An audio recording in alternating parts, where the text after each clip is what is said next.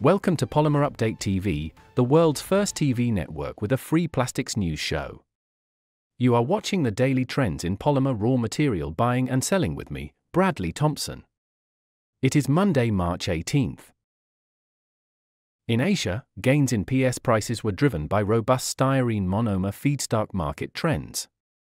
While regional PS producers announced price hikes citing rising upstream costs, buyers were seen unwilling to transact at the higher price levels. Going ahead, buyers are likely to maintain a cautious approach while assessing where the markets would be headed.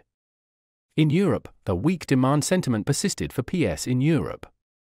While producers raised PS prices pointing to the rise in SM contract price in March, buyers resisted the price rise, contributing to the muted sentiment in the market. In United States, there has been a significant improvement in demand for PS in the US.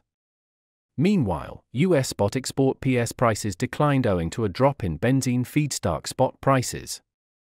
Thank you for watching.